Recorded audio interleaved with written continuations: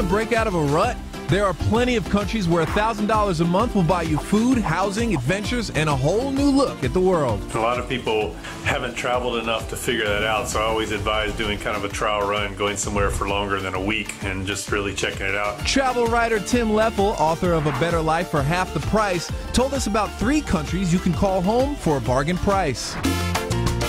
First up, Nicaragua. If you're looking in Latin America, Nicaragua would probably be the cheapest overall, but it's a country that has decent roads, decent infrastructure, and it's not that hard to get to. It's fairly close. A place where you can rent an apartment or house for, a decent amount, let's say $200 or $300. Your groceries aren't expensive, healthcare is reasonable. Like world-class surf spots, excellent food, inexpensive drinks, and plenty of outdoor entertainment, Nicaragua could be your nirvana. And there's incredible adventure there and not a lot of tourists to contend with. I mean, there's some, but if you wanted to go hiking or rafting or go exploring on the Corn Islands, which are in the Caribbean, you're not going to run into tens of thousands of other tourists while you're doing it. With ecotourism, colonial cities, and a growing infrastructure, Nicaragua has a ton to offer anyone relocating.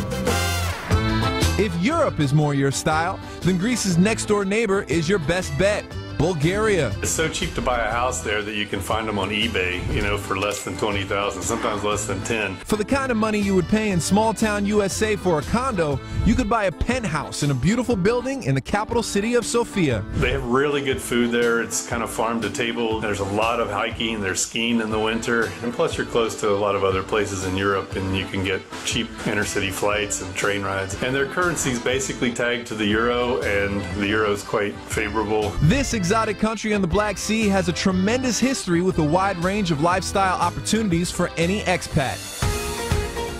Finally, let's head to Southeast Asia and the temple hub of the world, Cambodia. The really big advantage is you can get a business visa for a year and you just pay for it. They don't restrict you in terms of working or starting a business. There are some nice beaches and islands down to the south. There are lots and lots of great ruins to explore. Of course, Angkor Wat being the most famous. There is some jungle hiking there and adventure. Around the capital, $300 to $500 is normal for rent, but outside the city, you can get a sweet 3 to 4 bedroom beach house for $500 or a nice westernized apartment with appliances, swimming pool, and parking spots. Expanding your horizons and stretching your dollars on the top of the list.